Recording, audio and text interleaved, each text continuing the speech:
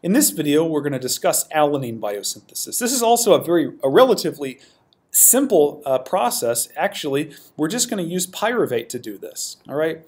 Now we have this concept that glycolysis is going to ultimately produce 2 pyruvate per glucose.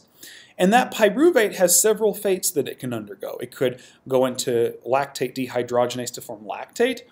It could ultimately go into the TCA cycle through the linking reaction pyruvate dehydrogenase, or its other choice is to become alanine. Okay, and actually this reaction of alanine transaminase, this is a specific transaminase or aminotransferase called alanine transaminase, and this reaction actually has some very important implications in skeletal muscle metabolism, and I have that in an exercise physiology playlist. That pathway is called the glucose-alanine cycle. It turns out it's very important for regenerating energy in vigorously exercising skeletal muscle. Okay? However, in the anabolic direction, we're going to take pyruvate and we're going to convert it to alanine.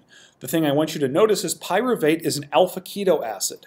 And alanine is, as we discussed in a previous video on transamination reactions, alanine is the amino acid version of pyruvate, meaning we're going from pyruvate, an alpha keto acid, to alanine, an amino acid, which means if we're doing a transamination, we have to go here from an amino acid to an alpha keto acid. So this is just a typical transamination reaction, and in general, the amino acid here is going to be glutamate, and the alpha keto acid is going to be alpha ketoglutarate.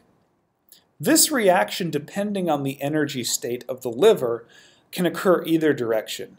Alanine can be converted to pyruvate, or pyruvate can be converted to alanine. If the liver is in the biosynthetic direction, it generally is going to run to alanine.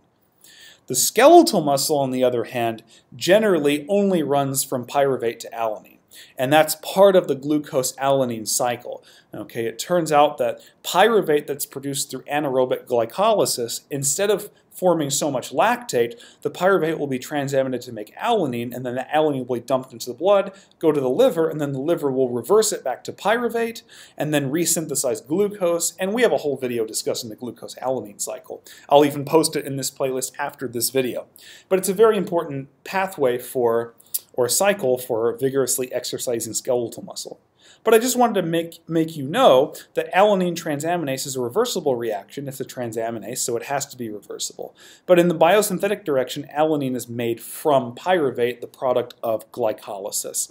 Okay, so hopefully that makes sense. Make sure to like this video and subscribe to the channel for future videos and notifications. Thank you.